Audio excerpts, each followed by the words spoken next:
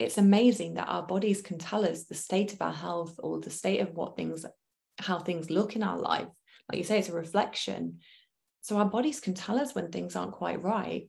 And that in itself is quite a blessing sometimes, because it tells us what we need to change so that we can live our best lives, that we can be our happiest, healthiest selves, because we all deserve that. Yeah. And when we've got these symptoms and these signs telling us those things, then it can be a really, really powerful thing.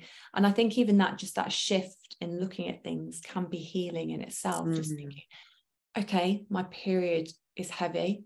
I'm struggling with my period today, but what is it telling me? What can it tell me about my life and where I need to heal, or what improvements I need to make so I am feeling good? So I think, like I said, that can be a powerful shift in itself, just taking that step back and almost reframing it